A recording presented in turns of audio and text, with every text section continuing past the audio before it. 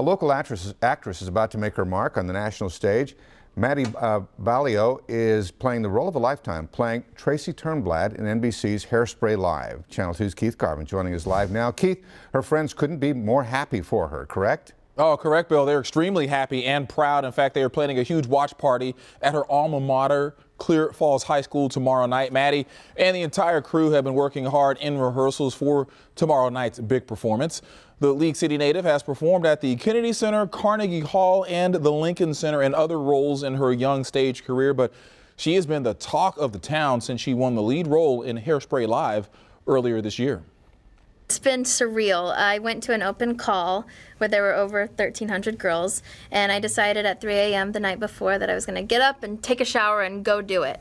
And so I was 3:44 in line, and I walked to the end of the line, and there were girls and wigs and kids like Tracy, and I was in a sweater with pants. I was the only girl wearing pants. And then 4 callbacks later, I landed the role. Maybe the pants did the trick. All right, tomorrow night is a big night for Maddie, her family, and all of League City. We're going to be there at her watch party as her family and friends cheer her on. Bill, Lauren? Great, Keith.